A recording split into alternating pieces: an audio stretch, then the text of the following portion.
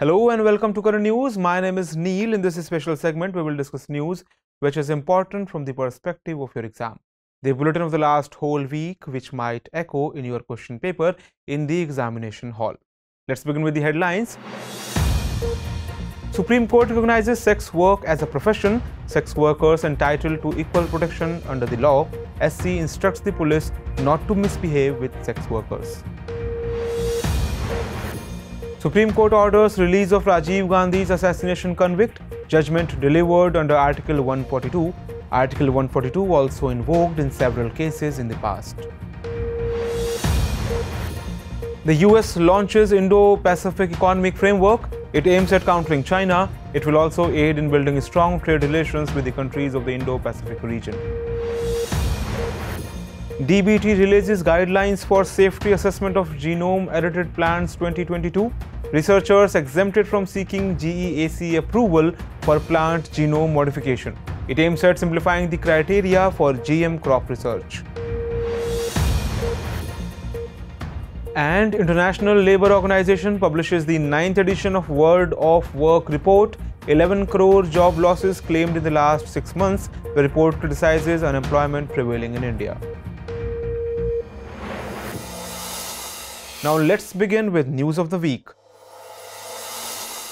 Recently, the Supreme Court delivered a major verdict regarding sex workers' rights.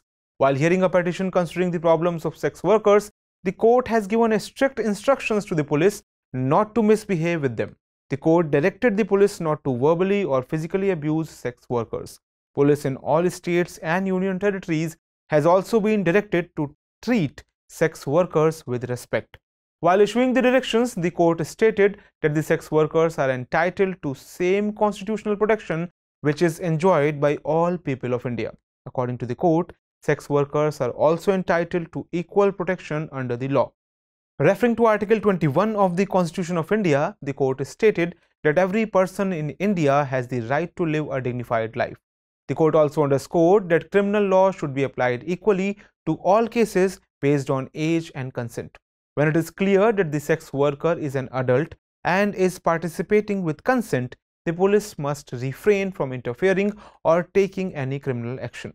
The court held that the child of a sex worker cannot be separated from the mother merely on the ground that she is engaged in prostitution, as the right to basic protection of human decency and dignity extends to sex workers and their children as well. Besides, the court also issued directions to the media. The court stressed that the Press Council of India should issue appropriate guidelines so that the identities of sex workers during arrest, raid and rescue operations are not disclosed. Also, not to publish or telecast any photos that would result in disclosure of such identities. While issuing instructions to the states, the court directed them to survey shelter homes. The detention of adult women in such cases should be reviewed and action must be taken for their timely release. This is a significant order of Supreme Court in recognizing sex work as a profession. Recently, the Supreme Court gave a major verdict invoking Article 142 of the Constitution of India. Under Article 142, the Apex Court ordered the release of AG Perarivalan, a convict in assassination case of former Prime Minister Rajiv Gandhi. However, AG Perarivalan, who has been incarcerated for more than 30 years, was out on bail granted by the Supreme Court.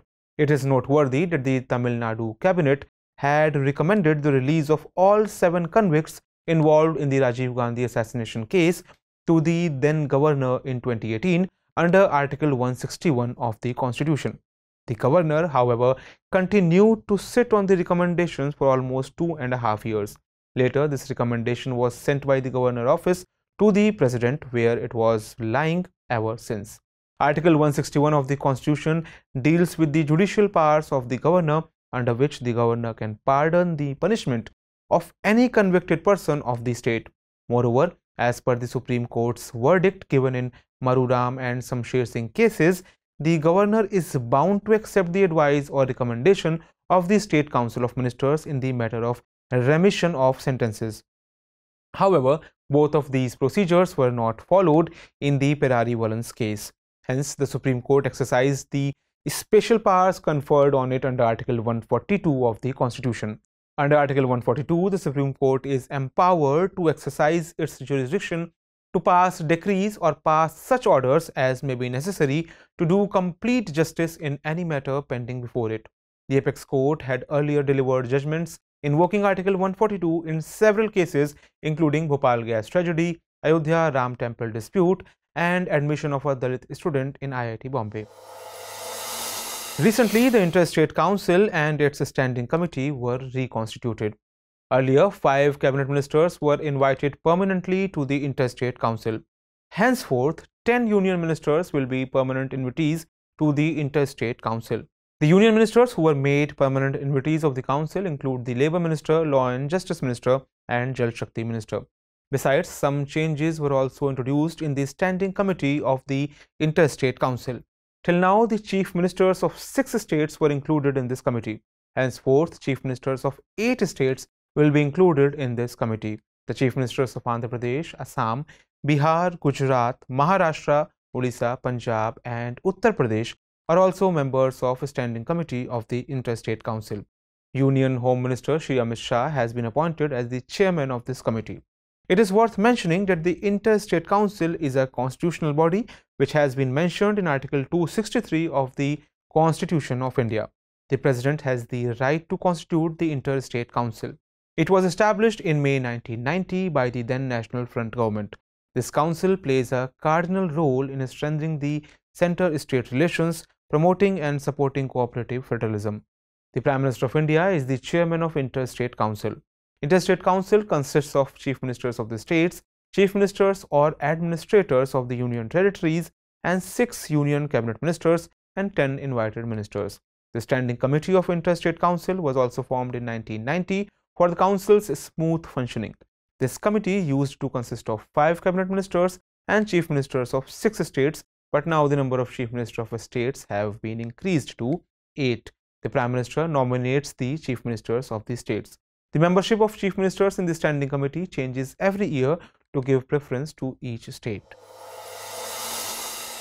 The Department of School Education and Literacy, Ministry of Education, recently released the NAS, that is, National Achievement Survey 2021 report.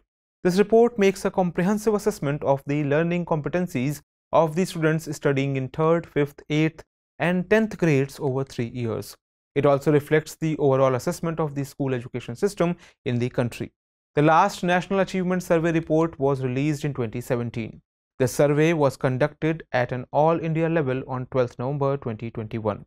The survey covered central and state government schools, government-aided schools, and private unaided schools.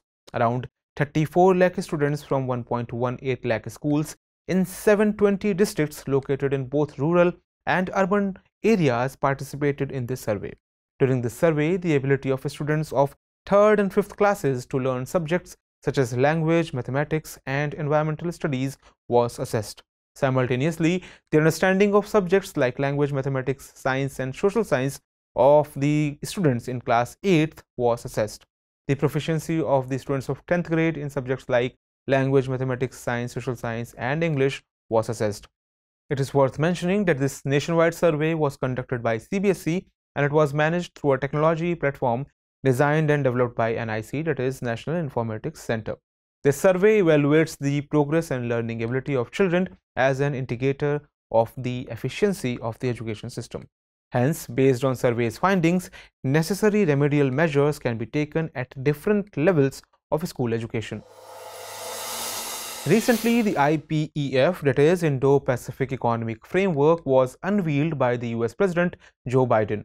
It aims at strengthening the economic partnership between member countries to promote resilience, stability, inclusivity, neutrality, competitiveness, and economic development in the Indo-Pacific region.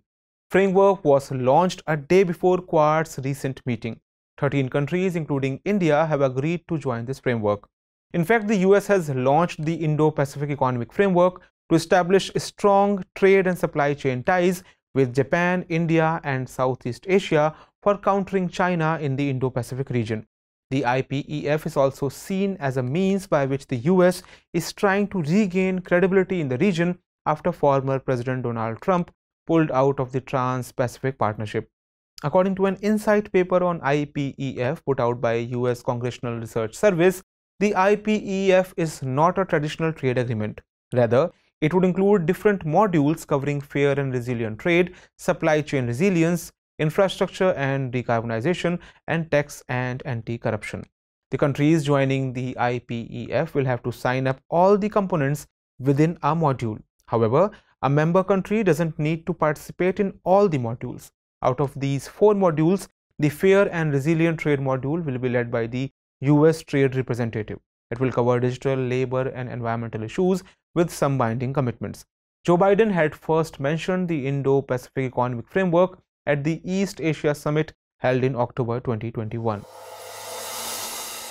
Recently, an investment incentive agreement has been signed between India and the United States. The agreement was signed by India's Foreign Secretary Vinay Quatra and Scott Nathan, the CEO of US International Development Finance Corporation or DFC.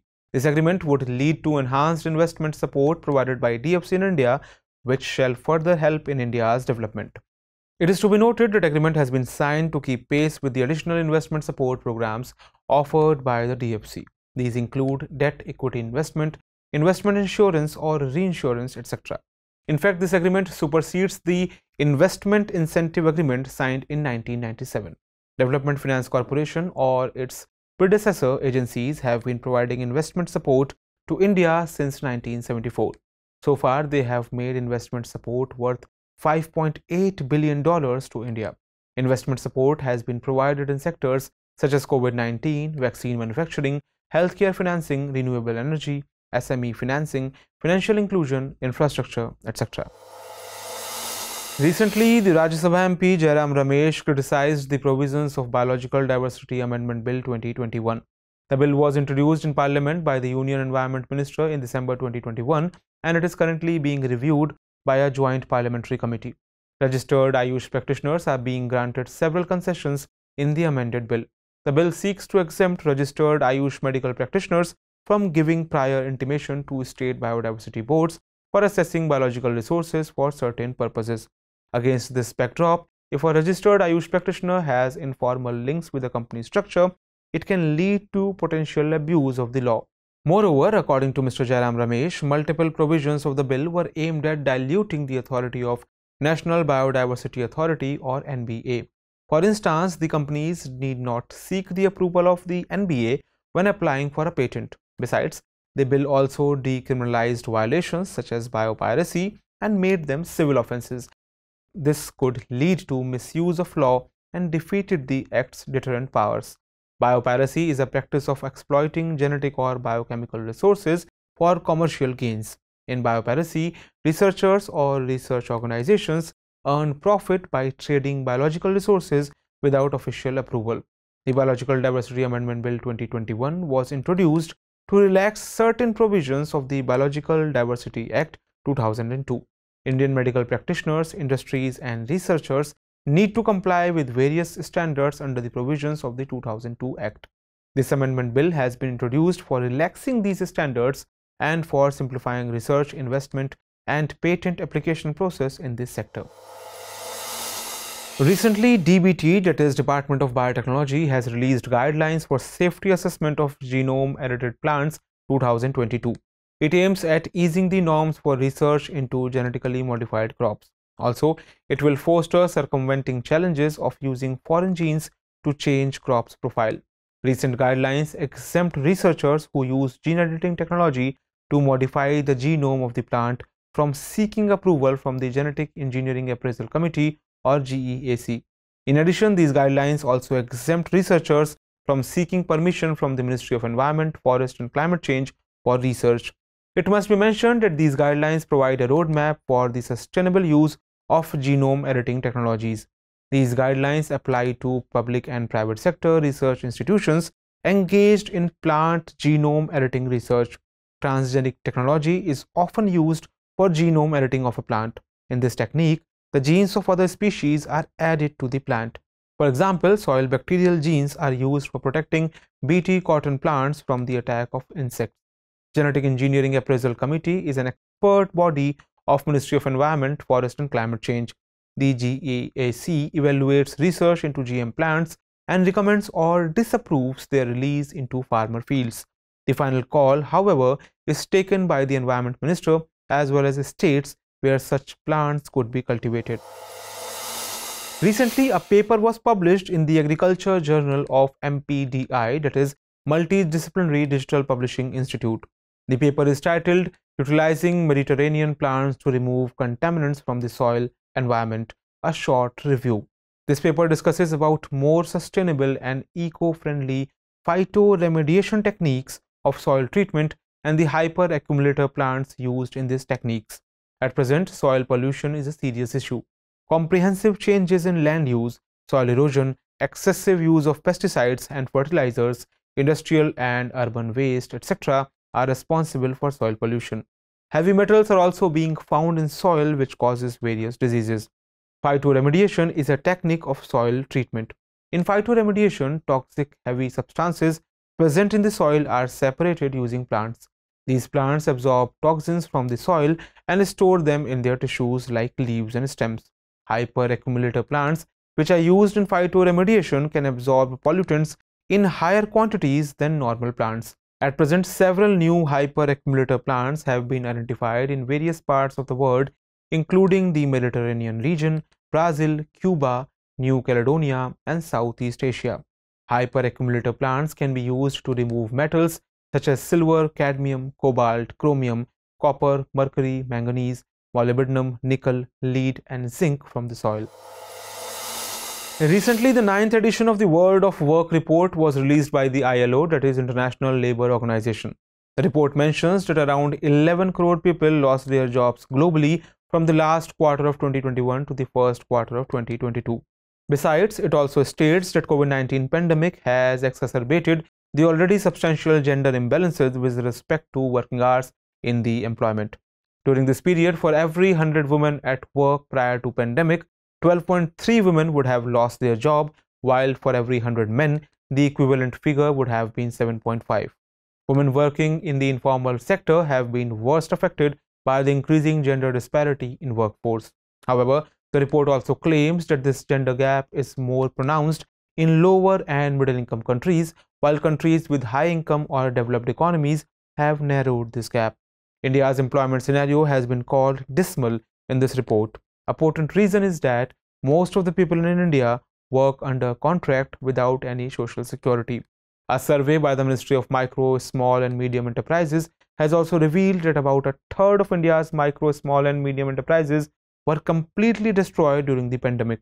This report suggests that India should adopt decent jobs and decent wages to improve the purchasing capacity of their workers. It is to be noted that Code on Wages was passed in India in 2019, but it is yet to be implemented. Besides, the minimum wage recommended by the Wage Committee in 1948 has not been adopted in India. Recently, the Ministry of Electronics and Information Technology organized a session on Digital India Bhashini under the National Language Translation Mission. On this occasion, a brainstorming session was conducted with various researchers and startups to shape a strategy for Digital India Bhashini. Bhashini stands for Bhasha Interface for India.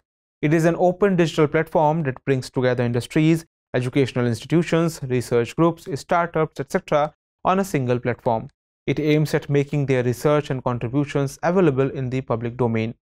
This forum will make artificial intelligence and natural language processing resources available to MSMEs, startups, and individual innovators. It is worth mentioning that Digital India Bhashini aims to substantially increase the content in Indian languages, particularly in domains of governance, policy, science, and technology.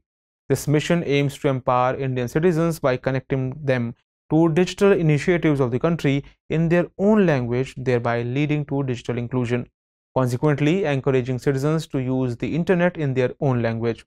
Besides, this mission will create an ecosystem involving various agencies and startups of the central or state governments. All the components of this ecosystem will work together to develop innovative products and services in Indian languages. Let us now look at 5 questions based on the bulletin. Questions for this series are: first question is, consider the following statements. 1. Article 142 of the Constitution deals with the special powers of the Supreme Court to issue decrees or orders. 2. Article 161 of the Constitution deals with the judicial powers of the governor. 3. The President is only authorized to pardon the death sentence of ordinary people. Which of the above statement or statements is or are not correct? 3 only, 1 and 3, 2 and 3, or 2 only? Next question is, consider the following statements with reference to the Interstate Council. 1. The Interstate Council was constituted on the Punchi Commission's recommendations. 2. Article 262 of the Constitution deals with the Interstate Council. 3. Prime Minister of India is the chairman of the Interstate Council. Which of the above statement or statements is or are correct? 3 only, 1 only, 1 and 3, or 1, 2 and 3? Next question is, consider the following statements. 1. The Indo-Pacific Economic Framework was launched in the Quad meeting. 2. This framework was first mentioned at the East Asia Summit held in 2021. Which of the above statement or statements is or are correct? 1 only, both 1 and 2, 2 only, or neither 1 nor 2? Next question is, recently an investment incentive agreement has been signed between India and the United States, India and Australia, India and France, or none of the above? Last question is, recently the Ministry of Electronics and Information Technology organized a session on Digital India Bhashini under the National Language Translation Mission. Here Bhashini stands for Bhasha Interface for North India, Bhasha Interface for Digital India, Bhasha Interface for India, or none of the above? So for the time being, that's all in this bulletin. Do not forget to like, share and subscribe Drishti Hindi, English and PCS YouTube channels. At the end, let us have a look at few more events of the last week in other news.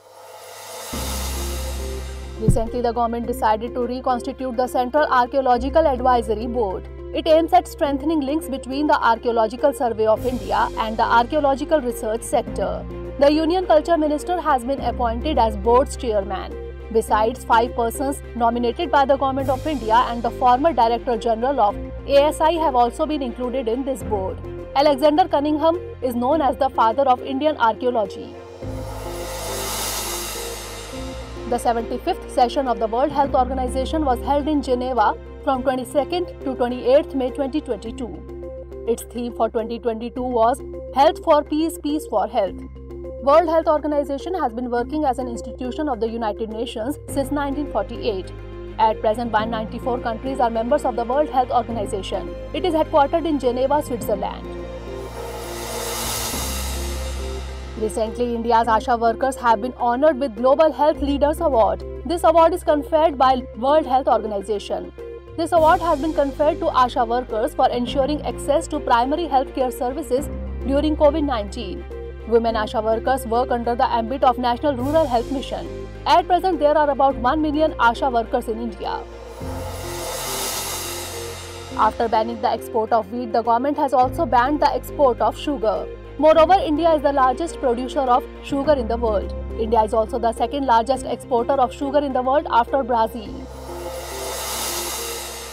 Recently, the 4th edition of Shirui Lily Festival started in Shirui village located in Ukhrul district, Manipur. The 4-day event has been inaugurated by Manipur Governor La Ganesan. Shirui lily flower blooms only on the hills of Shirui village from the end of May to the beginning of June.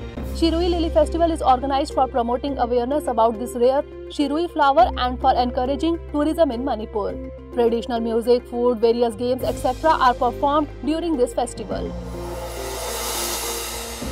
Reserve Bank of India has recently constituted a 6-member committee under the chairmanship of former Deputy Governor B.P. Kanungo. RBI has constituted this committee to review customer service standards in regulated entities. The committee will suggest measures to leverage technology for enhancing customer service capacity in regulated entities, improving internal grievance redressal mechanisms and strengthening the overall consumer protection framework of RBI. Recently, Union Minister Dr. Jitendra Singh unveiled a national portal named BioRRAP for biotech researchers and startups. BioRRAP stands for Biological Research Regulatory Approval Portal. It will facilitate researchers to get necessary approvals for biological research and development activities. This portal has been developed to grant more credibility and recognition to biological research, in which each research will be identified by a unique BioRRAP ID.